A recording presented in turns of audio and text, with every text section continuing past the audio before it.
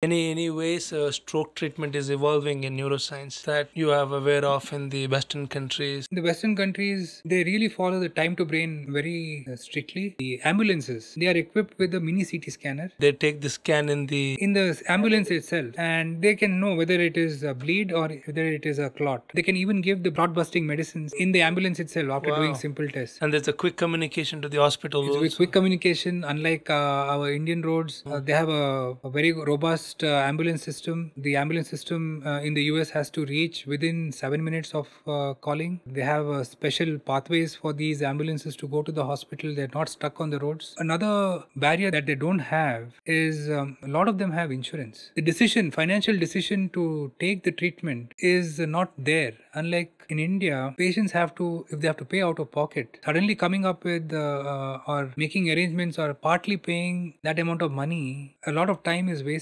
spent. I'm not saying wasted, it's spent taking that decision. And that would have a bearing on the outcome. There are devices which are coming out, which will probably come to the Indian market, which are more safer, which can go more distally. Distally meaning more inside to get the clot out. To the capillary level. Maybe not to the capillary level, but to the smaller major vessels, like the distal part of the middle cerebral artery, distal part of the anterior cerebral artery, which we could not have gone till now. The other thing which is happening is remote stroke treatment. There is a stroke interventionist. He's in a big hospital in a big city, but a stroke has happened in a smaller town, and you can't ask that person to take a car and travel 2 hours to do the stroke. So what they have done is they have used AI and robotics to go into the blood vessel. One simple person who can get access through the groin from the local hospital. Getting access into the blood vessel, anybody can do. But beyond that, using the help of robotics, controllers from somewhere else 1,000 miles away, anywhere, get the clot out. They have done that there. Wow. So we can outsource. If we have stroke here, we can call people from our nearest hospital and then get it treated by US doctors. You need to have